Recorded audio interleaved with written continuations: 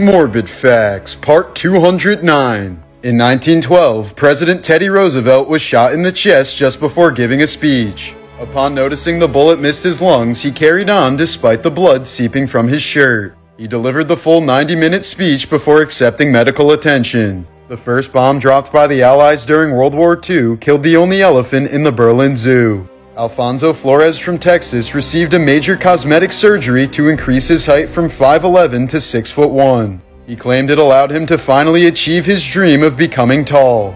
In 2009, Larry Maria Moncada from Iowa disappeared after working his shift at the supermarket. He was missing for more than a decade until his body was found when the supermarket was renovated. The man had fallen into a small gap between the wall and cooler, likely dying from dehydration after a few days of being stuck.